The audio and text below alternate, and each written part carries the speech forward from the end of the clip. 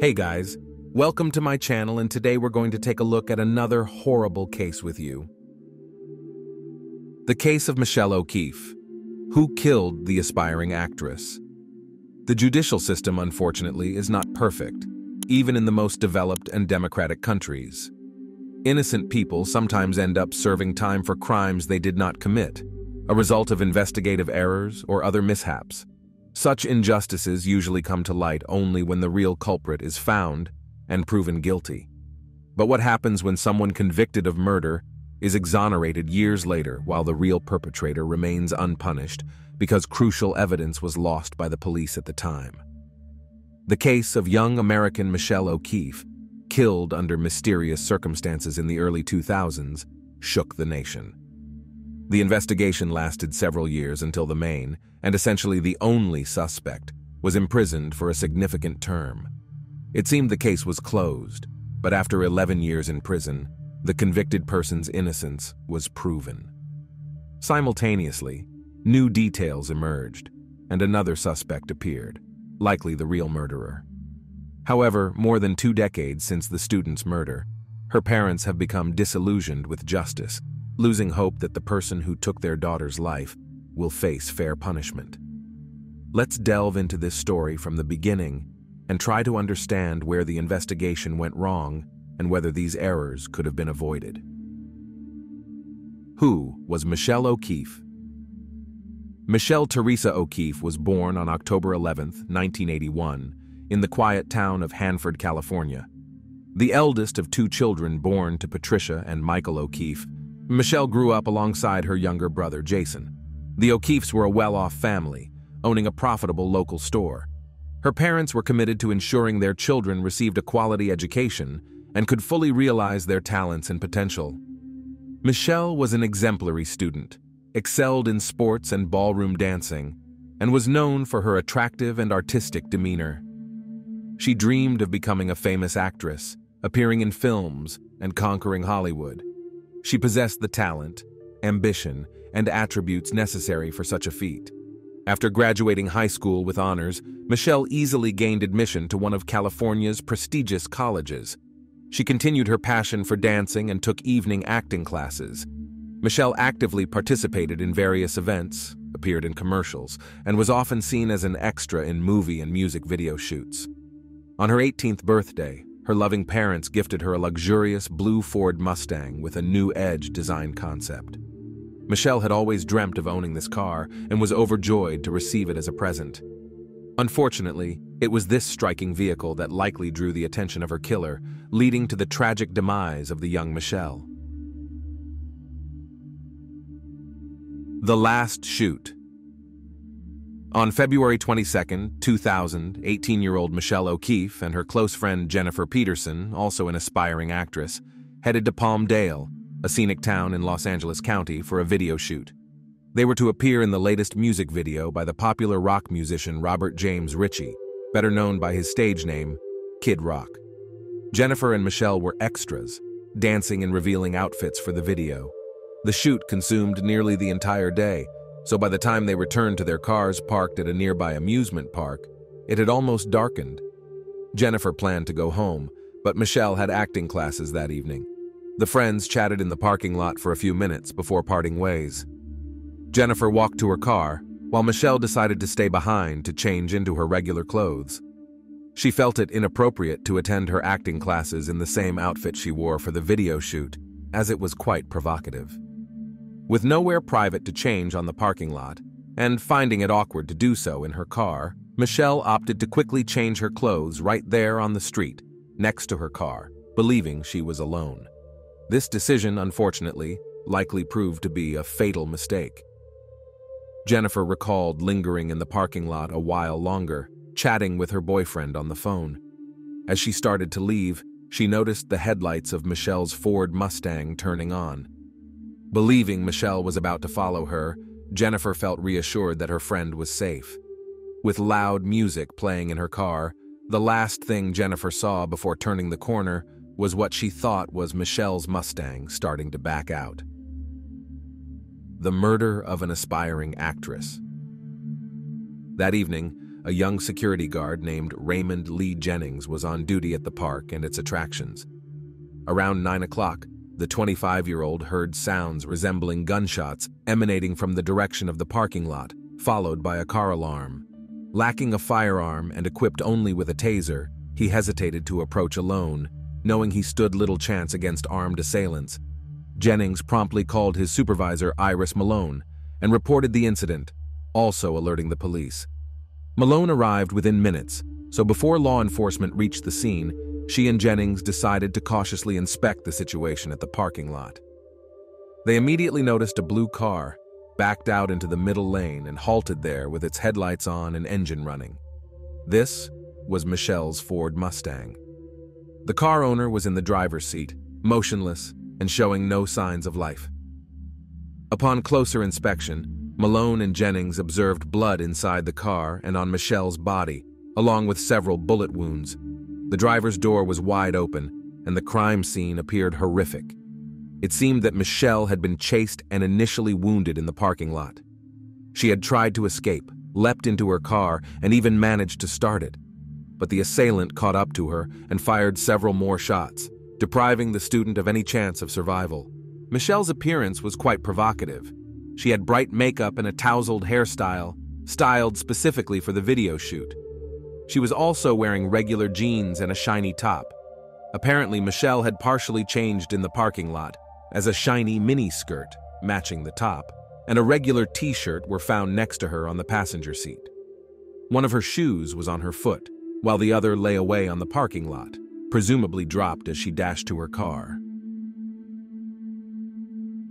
Crime scene investigation. Following the security guard and his supervisor, the first to arrive at the crime scene was the local sheriff's deputy. He noted that the young woman showed no signs of life, but he informed emergency services in case he was mistaken, and she still had a chance of being saved. He also recorded the statements of Jennings and Malone. The arriving police officers began a thorough examination of the crime scene, gathering all possible evidence.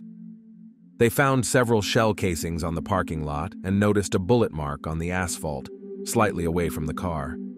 This led to the conclusion that the perpetrator likely first fired a shot into the ground to intimidate the victim, then shot at her directly, as evidenced by bloodstains on the parking lot.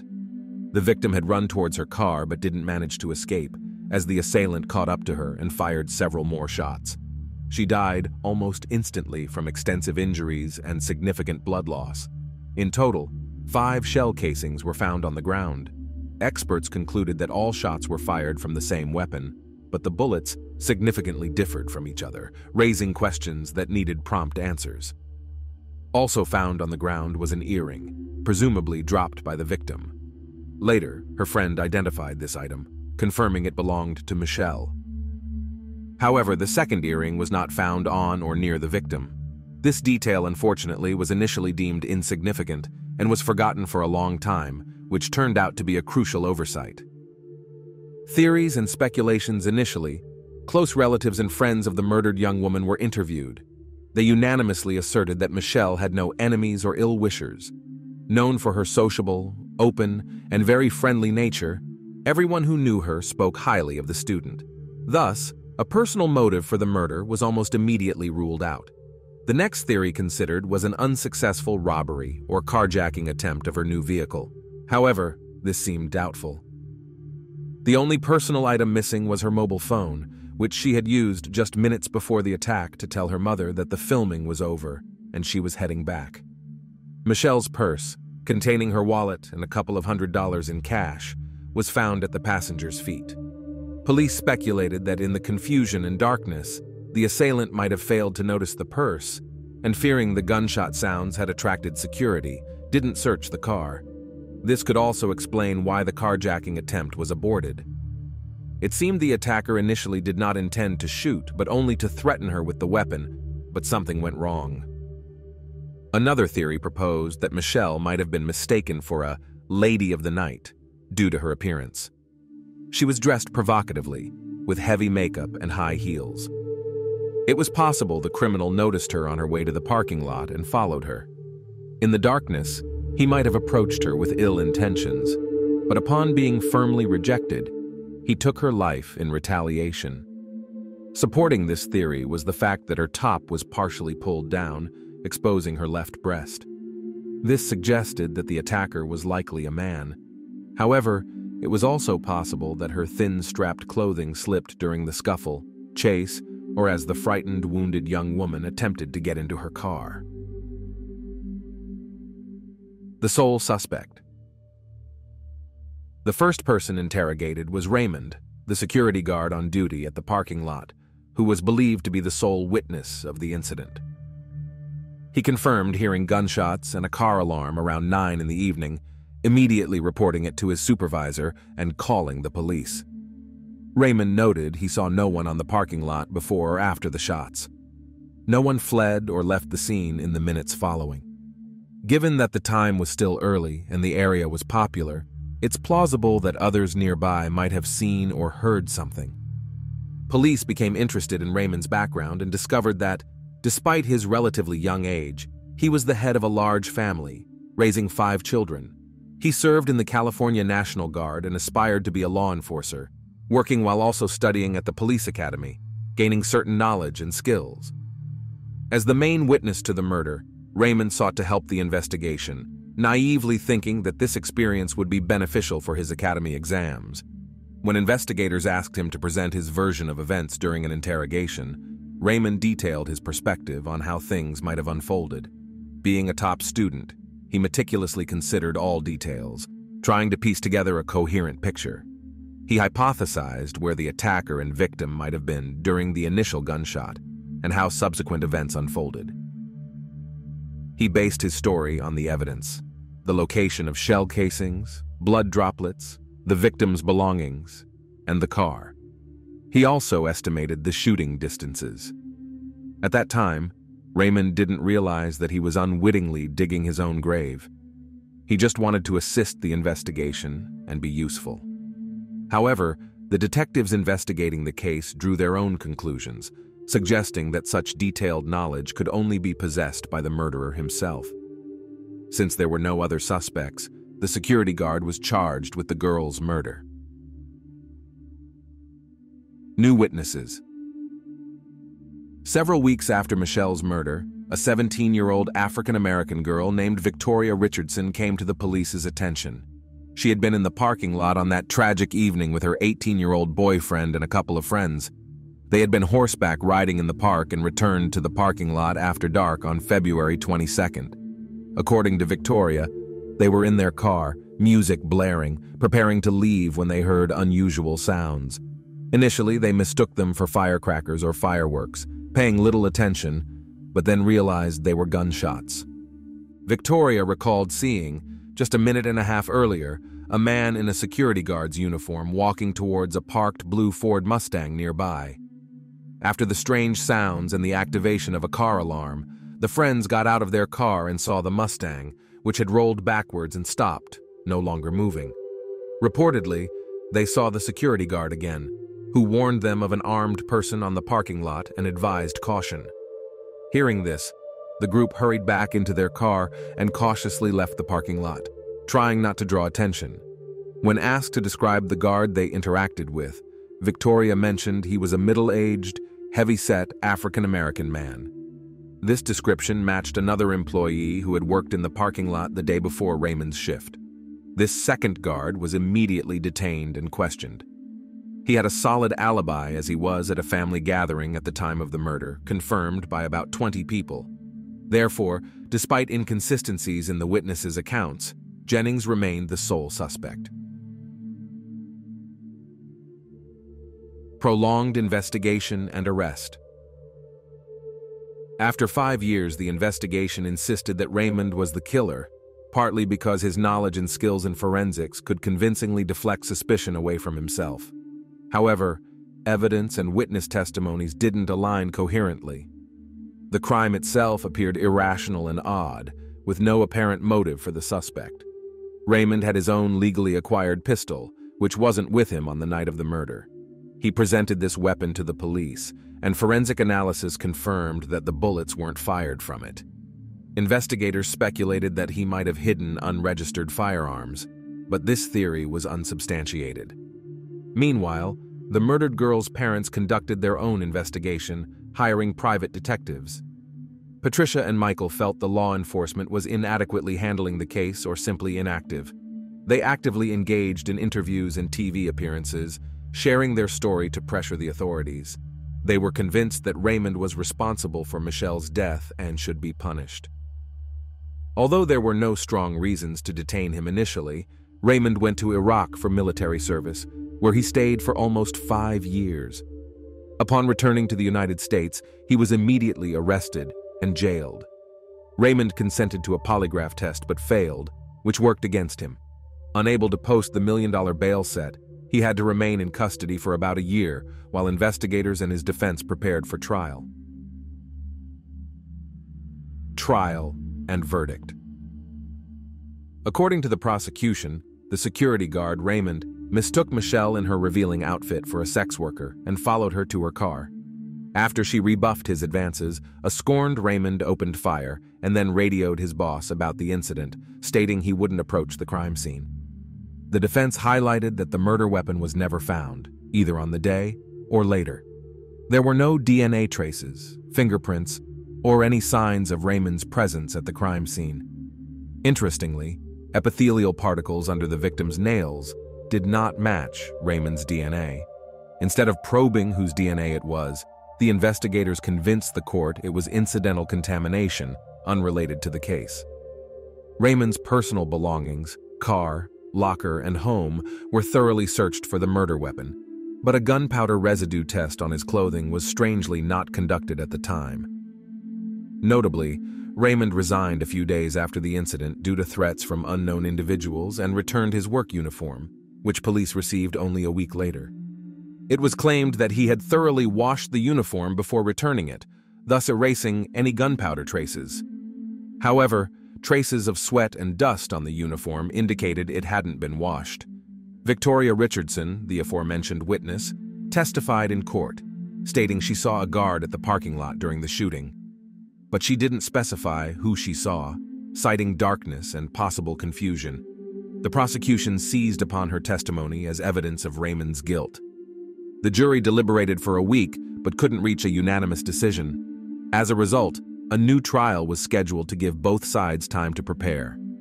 In February 2009, 11 out of 12 jurors found Raymond guilty of murder. In December 2009, the Supreme Court convicted Raymond Jennings of murder under aggravating circumstances, sentencing him to life imprisonment with the possibility of parole after 40 years.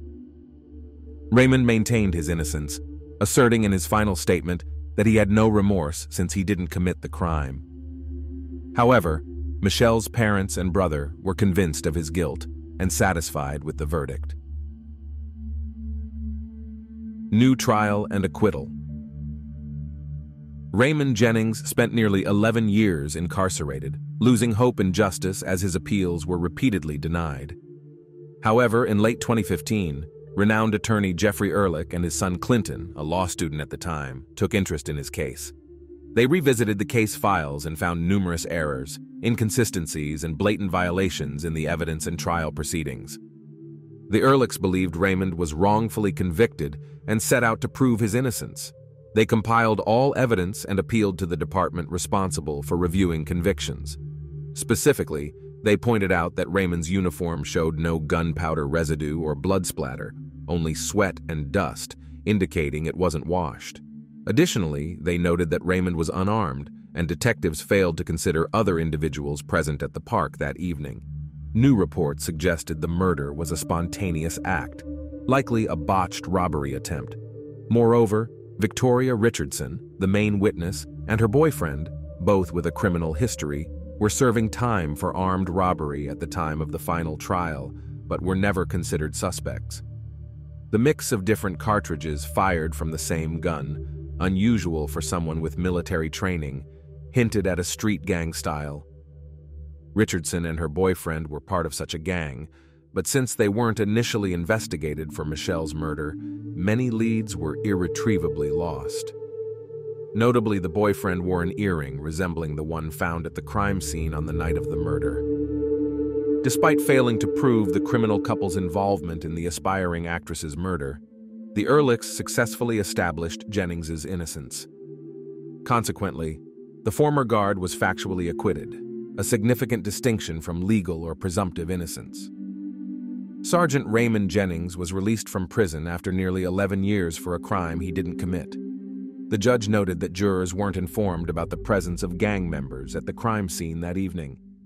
In March 2017, Jennings received a $500,000 compensation for the wrongful conviction.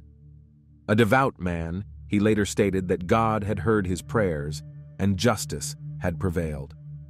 Only Michelle O'Keefe's parents remained deeply upset, believing the man they thought killed their daughter was wrongly freed. Having also lost their son in a car accident, the O'Keefes divorced, clinging to the belief that their daughter's supposed killer had been punished. Despite the case remaining unsolved, the likelihood of anyone being held accountable for Michelle's murder is now extremely low. Thanks for watching, guys. Subscribe to the channel and also don't forget to click the bell. There are many shocking stories ahead.